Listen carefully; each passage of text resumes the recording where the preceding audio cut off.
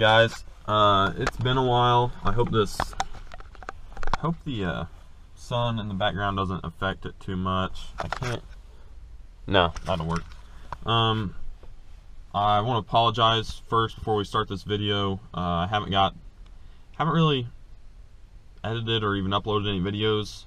Reason being is I have a lot of like small clips and stuff, just of random crap that I didn't think was worthy of a video. So I'm just gonna throw them all in here to show you guys a little bit of what we've been doing the past couple weeks. I've got a big announcement for the channel. As for that, we are growing, and I appreciate it from you guys. I never really intended it to get very big, I guess, and it's still not big, but I mean, I haven't had the channel for more than 6 months, and we're already closing in on 800 subscribers and stuff like that, and that's pretty neat. But figured to give back to you guys, I would start making some like decals and stuff for the old school crew. And if you guys follow my Instagram, which everybody who's subscribed to me mainly follows my Instagram, so what the old school crew is about, if you guys don't know the story, that's me and a couple buddies. We always called our group chat the old school crew, and pretty much to be old school crew approved, it doesn't really take much. I mean, I'm not going to be picky about what it is. I'm not going to ask you what your vehicle is. I think anything, if it's a new truck, like brand new 2018, and you've got old school looking wheels on it, or if you got an old truck with old school wheels on it, old truck with forces on it, whatever it is, if you think it's kind of got its old school with or a truck with or a vehicle with a little bit of old school flair, buy a sticker. Or here's the stickers. I've had a bunch of orders so far. I'm having my guy in town, Dunks Decals, make them. His Instagram I will drop right here. It is Dunks, DUNCS _decals, all lowercase. Go check out his page. His page, like, he just started a page for it, but he's been doing it for a long time, and he does a great job. But here are the stickers. I have one on my truck over here. I'll get out and show you guys. But these are the stickers. These are chrome. I can get them in any color you'd like. Just let me know. Shoot me a DM and on Instagram. Or if you don't have an Instagram, we can work something out. You can just shoot me an email, which my email I don't really want to give out.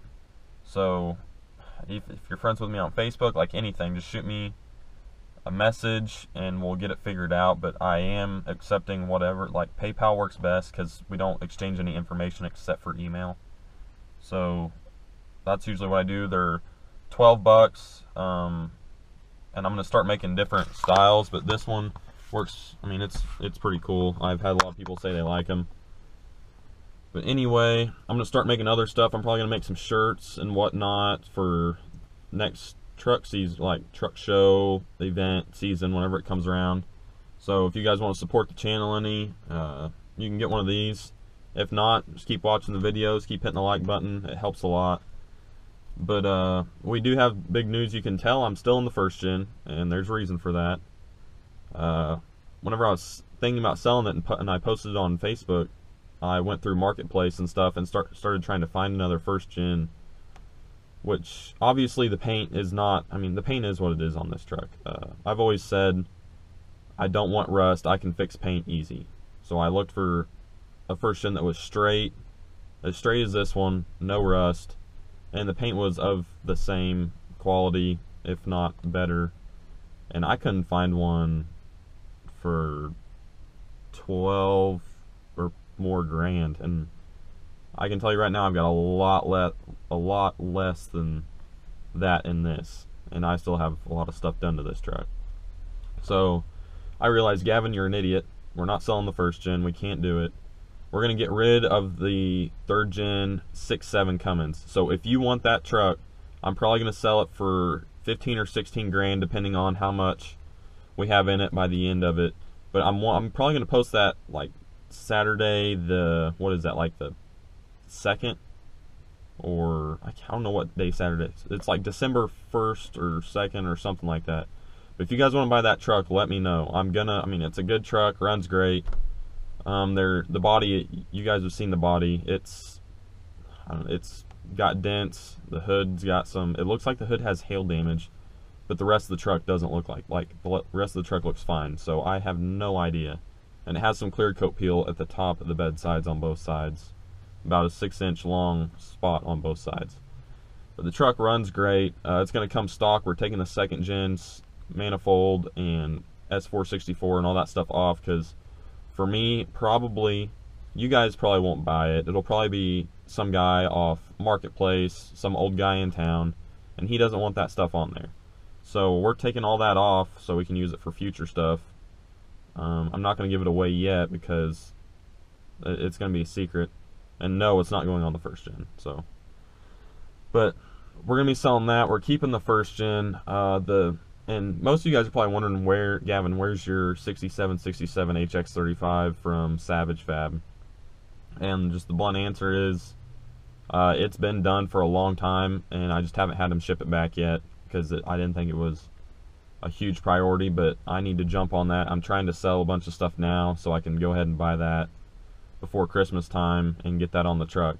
So I've got wheels, I've got tires, I've got all sorts of crap for sale. 20x10 Weld Cheyennes, those are for sale. 15x10 Weld Road Hawks, which are Chevy 6 lug, those are for sale. I've got 35 1750 Mickey Thompson Bajas for sale. I've got all sorts of crap. So if you, and they are cheap, all those are under $600. So if you guys are looking for something cool, I guess, look at my Instagram, and I have all that stuff for sale. I'm sorry, there's a lot of talking. We're going to throw in some Burnout videos and cool shit at the end of this video, so this isn't a total waste for you guys. But I'm just trying to catch you up because I've been behind, and I am very sorry. Just school's been happening, lots of tests, lots of that crap. But the 1st gen's still here. We're still going to do fun stuff. Greg A video dropped today of the 1st gen, and holy crap, that thing's sick. So get on over to Greg A's channel and watch that. But we got the old school crew decals. I don't think there's a whole lot else. 1st gen's doing good. I've been just racking up the miles on it, so whenever we sell the 6.7, we're going to get some much needed suspension upgrades.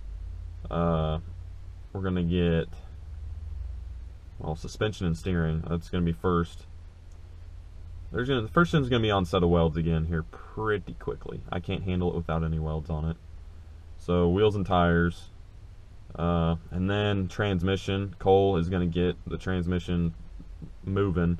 He's had it. I don't have the money to spend on a $4,000 fully built 47. So I'm going to start giving him money to start buying parts and putting it together. Which is probably going to be a 47 case shoved full with 48 internals. Well, me and him still have to talk that stuff out.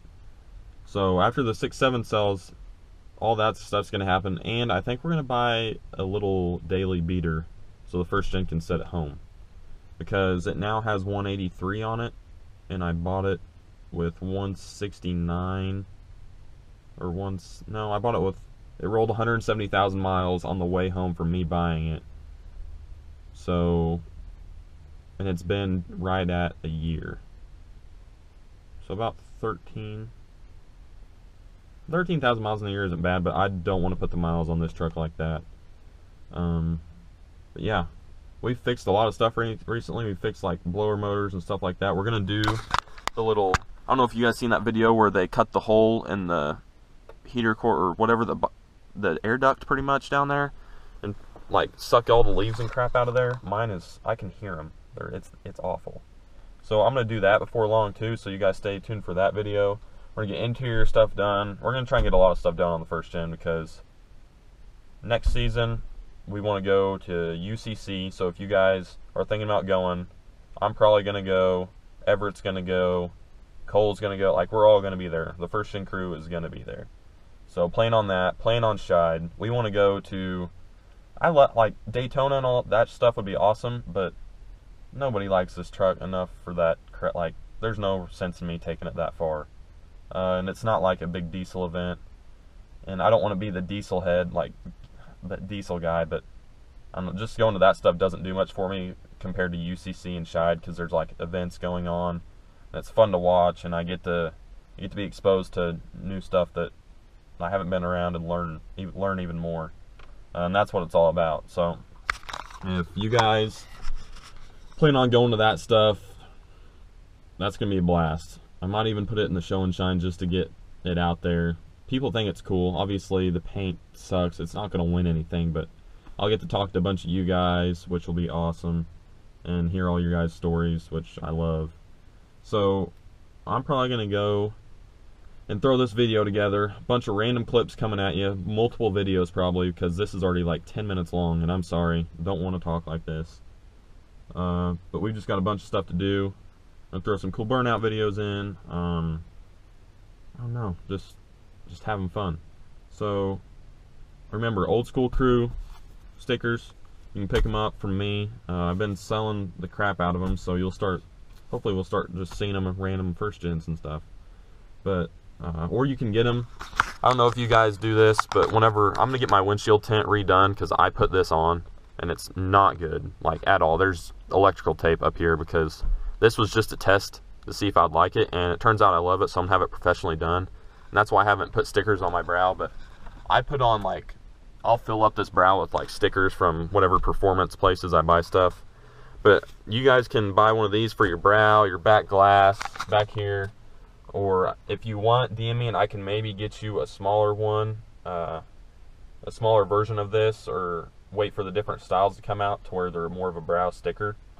But yeah, hit up my boy Dunk's Decals for any of your decal needs. He has got some cool stuff that he's making. He's got a Saturdays are for the boys sticker and like a whole bunch of stuff like that.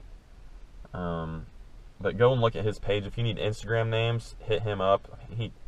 He does good on prices, in my opinion, so it's better than some. I'm sure maybe eBay is cheaper, but I mean, I'm sure you guys can tell this looks like a whole lot of fun. We are finally getting around to lifting Guthrie's Tahoe. Here's the old spindle. The setup on this, we've already got the front done. I didn't really video any of it because I didn't know. Well, one, I just didn't have the camera in my hand and wanted to get stuff done. But here is his new setup. It is a 3-inch leveling kit on top of 3-inch lift spindle, so it's like a total of 6 in the front. And we have set it down with this, with the stock tires back on it, and it sits really high. We did the front and we're on the back now. He does have some mud graps to put on these, which they're 35, so that'll look a lot better. But like I said, the front is done, so the angles are a little rough on the bump stops, but we're gonna figure out, you know, a way around that. But here are this thing was dropped 3 inches in the back, so it has lowering coils in it. We're going to put the stock coils back in, and we do have little pucks for the coil as well to lift it up, so that's like a total of 5 inches that's going up in the rear too. So this thing's going to sit pretty high. Here are mud graps, which they're not new, but they're not super bald by any means. They actually do have a little bit of tread left. I don't know if the camera will pick it up, but it'll look a lot better on those. So we still got to mount those over there and take these tires off. These tires will be for sale if anybody's looking for some, let's see, 265/70 17s. I mean, they've got life. They've got some life left in them. Do what? Yeah, plenty of burnouts left, Guthrie says. So anybody who wants to get after it with that can. But we did put longer, like, we didn't really cut any corners here. Hold on, let me move all the lug nuts back over here so we don't lose them. As you guys can tell with all the quick dry on the ground, we didn't have any hose to hook up to the bleeder. So we did bleed the brakes because we put longer brake lines on it, so we weren't going to be just straight pushing the limits of the brake line and risk it breaking. So we got coming along though. So the back, Guthrie's pretty much got all done. He's got the shocks loose on both. We do have a trans jack under the axle, so we could do this up in the air. It did have, as you'll notice, it looks different right here because the shock, I mean, that looks normal, which is factory. And then here's this drop, which is a shock relocation mount.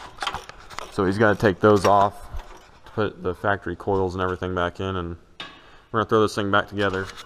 So we'll get back with you guys whenever we're getting, probably whenever we're lowering it back down on the ground, or, I mean, we still got to throw the mud graps on those wheels. So we got a little bit left to go, but we are moving right along.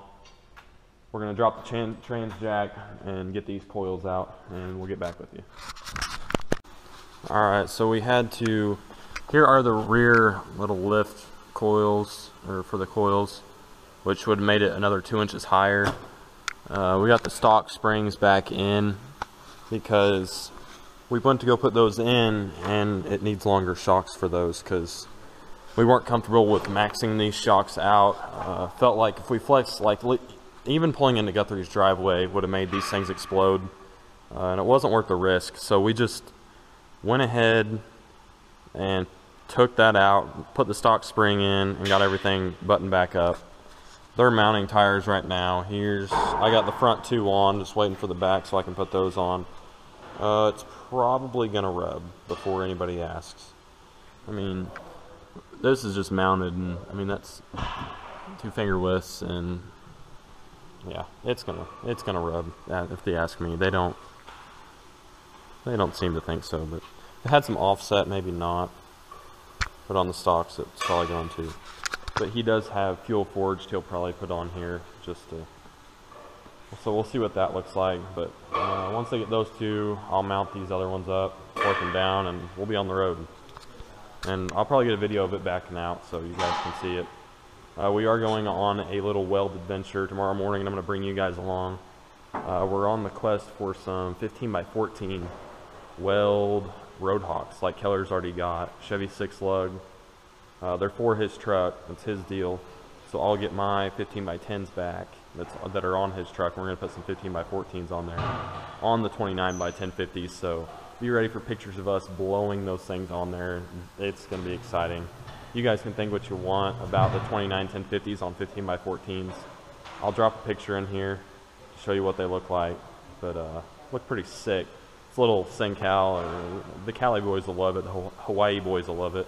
The weld page is gonna freak out. So we're gonna finish this up, the no longer Camden Slam Tahoe, and we'll be on our way. Well, people hated Guthrie's headlights before because they were so bright, but that's gonna be even brighter.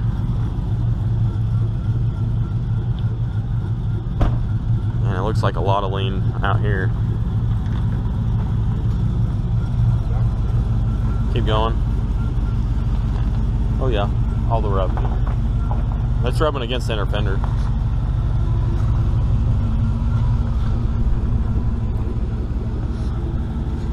Now to pick up the shop.